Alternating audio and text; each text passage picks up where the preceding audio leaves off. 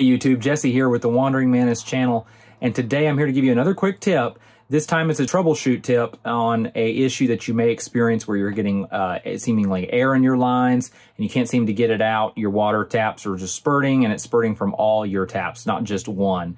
So stand by, let's go ahead and get this tip.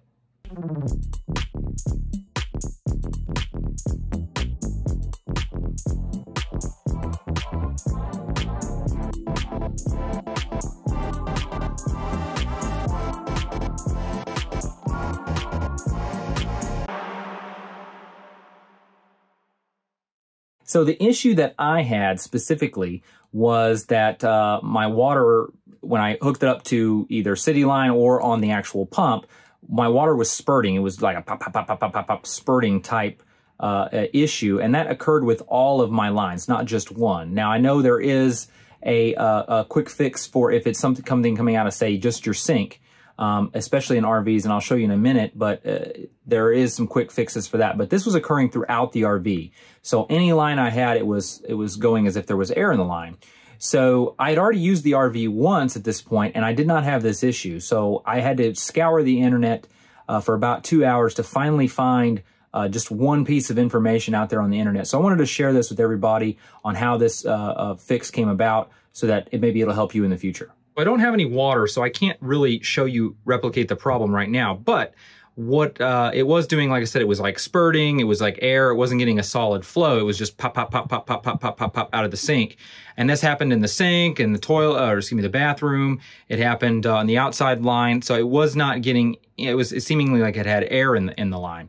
I know one quick fix that occurs is most of the RV sinks have this filter system right here that you can actually screw off. I haven't been able to break the seal on mine yet, but this will come off.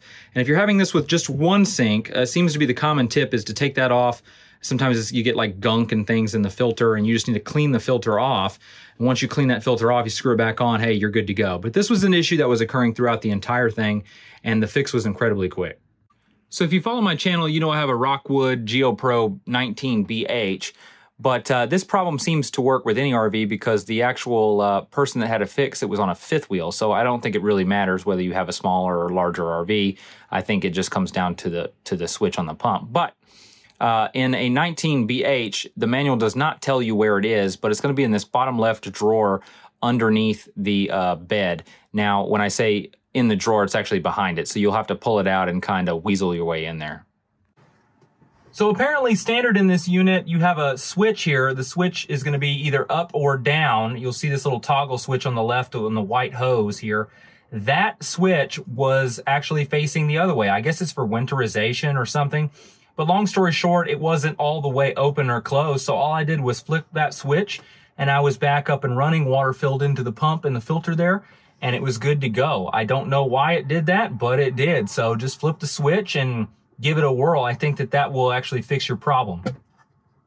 I wish I could say I did something miraculous and the fix was that much more complicated, but it really wasn't. So just go and find your actual water pump. There's going to be a switch. And like I said, I think it's for winterization or something. I'm not too familiar with it right now. But long story short, I had to scour the internet. There was nothing on YouTube. I finally found some obscure posts about it, like on Reddit somewhere deep.